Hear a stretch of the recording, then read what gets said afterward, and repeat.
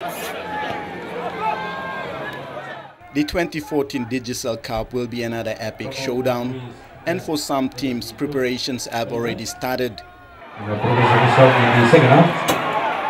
Reigning kings Port Moresby Vipers won't relinquish the cup easily and will be looking at making it their second year as the top side.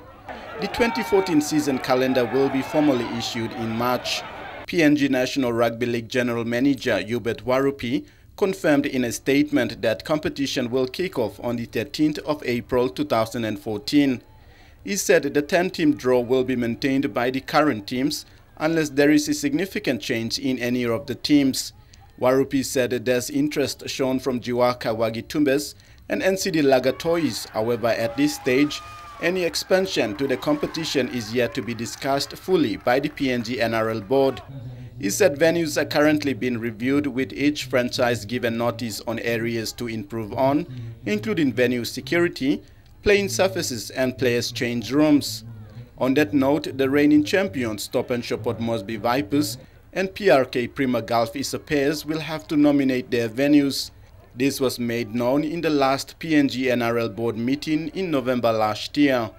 Vipers are likely to join Port Moresby Rugby League in the relocation to the Murray Barracks field, while Isopairs have indicated that plans are afoot for Malalawa, just outside Kerema town. Warupi said PNG NRL has contributed immensely to rugby league in the country during the absence of a proper PNG RFL administrative body through the Intercity Cup competition, and would like to see involvement by local businesses and provincial governments to take heed and support infrastructure of venues.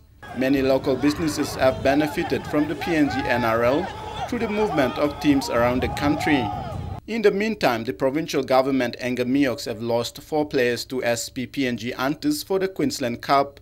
Skipper Roger Laka, co-captain David Loko, Iso Siune and Tiger Emere will join forces with other players ready for their first encounter against Redcliffe. Coach Timothy Lepa is eyeing Coca-Cola Ipetus Cup to scout young talent for this season. Tere Alex, Trukai Sports.